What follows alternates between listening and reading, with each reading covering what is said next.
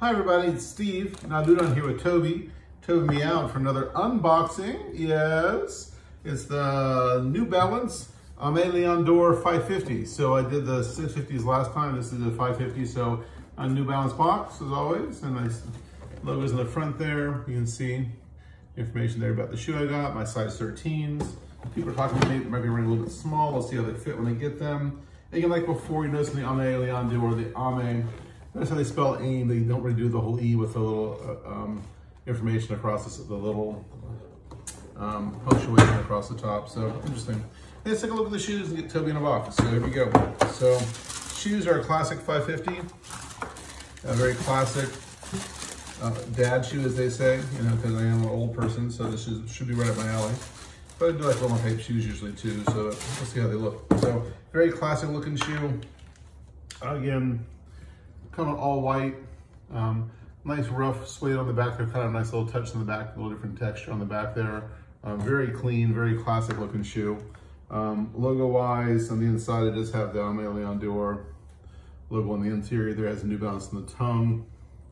And of course, even the hit on the suede on the side, the New Balance on the side, the end is also a nice material as well, which is kind of cool. A nice material there.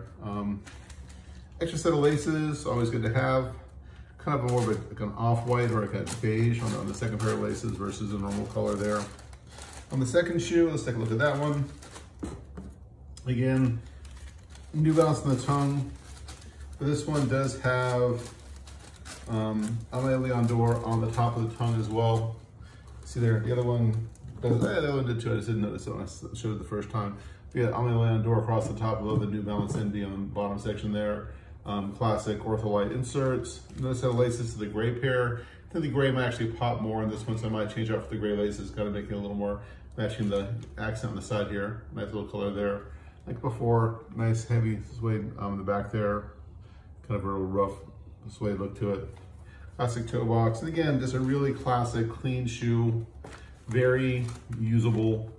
Not very flashy, but that's kind of the brand, is very much that kind of clean look to it. So Aime Dore does a very clean looking brand, very low muted colors. So again, happy to get these. Got them from them directly on the website when they dropped from them directly, which was kind of cool. So we're really happy to have these in the end here.